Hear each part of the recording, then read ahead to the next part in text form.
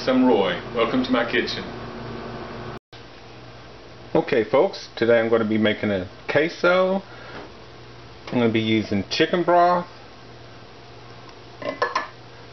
onion powder, garlic powder, half a can of diced green chilies, and a Roma tomato. I'm going to start. I'm putting 1 cup of my chicken broth,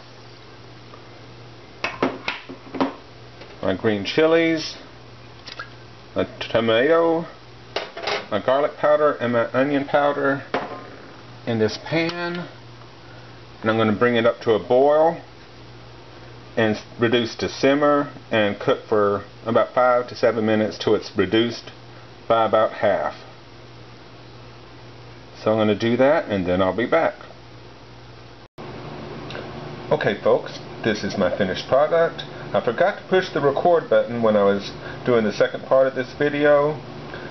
So all I did is reduce the chicken broth by about half, added my 6 slices of American cheese one at a time until they were all melted, and this is the end result. It's a mild queso. You can make it hotter by adding a jalapeno or a serrano or whatever you want to it, but this is just a good basic little queso, and I'm going to give it a try.